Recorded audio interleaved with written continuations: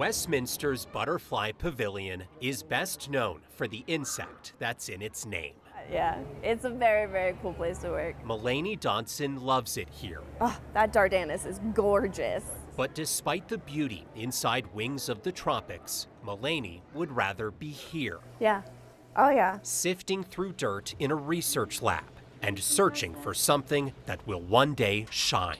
Yeah, a lot of people don't know we have Colorado fireflies. For 7 years, researchers here have been gathering fireflies from a small marsh outside Fort Collins and breeding them in captivity. Each of these containers houses our firefly larvae, which are juvenile fireflies. Females that are born here, including this one named Georgia, are matched up with wild males. And so I was super, super happy to be able to pick out some really handsome males for her. Georgia liked Mulaney's matchmaking skills, and before passing away this month, she laid eggs. When I first found eggs, I screamed. They heard me out in the offices, and then noticing that they finally hatched, I was like, we did it. It's the first time a native Colorado firefly species has reproduced after being born in captivity, and Mulaney says Georgia's contribution towards science could be a big step toward helping populations grow here. We have a lot of hope that we will see more success in the future.